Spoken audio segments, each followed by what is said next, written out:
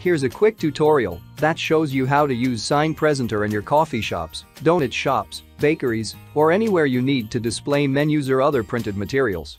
Customization is completely up to you. You have a couple of options for getting menus into messages.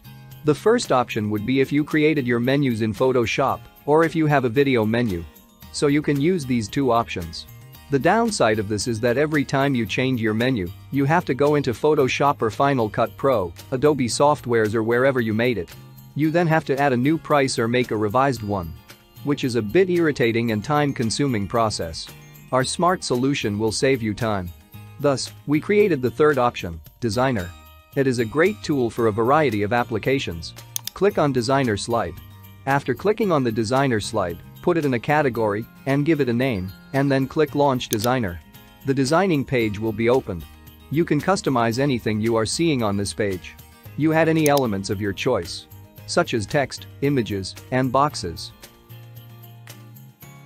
Take a glance at the process. To change the text, simply click the text you want to change. You can customize the text from the right side. There are beautiful fonts that you can use. Changing the size of text is easy. If you are making it large and it disappears, just increase the box size.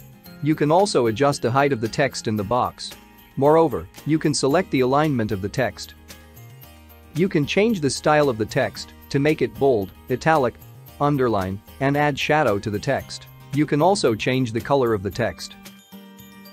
You can change text from here. Simply delete the previous one and write a new one. You can either move the text layer to the front or to the back. From here, you can also animate the text. Simply select an animation, specify the duration and the timing of the animation. To change image, simply click on the image, go to Image option from the right side of the screen. Then click on Select Image and click on Upload. Upload an image from your computer. Crop it according to your need and click Update. Your image will be updated. By changing the lock aspect setting from yes to no, you will be able to resize both aspects vertically and horizontally. Layers can be set to back or front. Your image can also be animated as you wish. This is really cool. You can duplicate an image if you wish to use it more than once. There is no limit to the number of layers you can duplicate. Adjust the size of the image on the screen to suit your needs. And then fix the price for your items. We shall call the small pizza a personal order.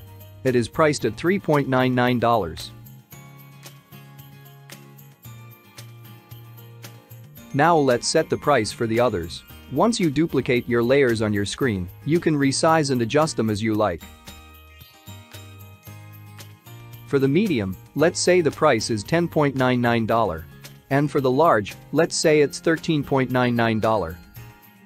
If you want to add a new image, just go to the top right corner, click on Elements, and then select Image. Once you click it, the sign presenter will add the picture to your screen. Replace the picture on the right side of the screen with a new one. You can then resize and adjust a picture as you wish. Click on Save Changes in the top right corner when you are done. The design will be saved. Now click on Save to update the design in the message. Now whenever you want to update information and price on the screen, just launch your design and update the information. It will be updated in few seconds. It is important to note that this is a copy button. If you are working on a slide you've been working on, you don't want to mess it up. Use the copy button first.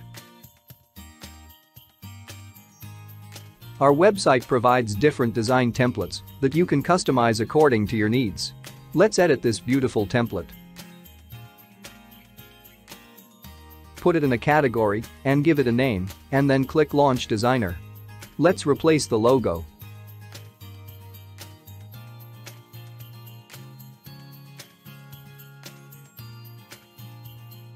Change the items' names with those you have available on your shop or restaurant's menu.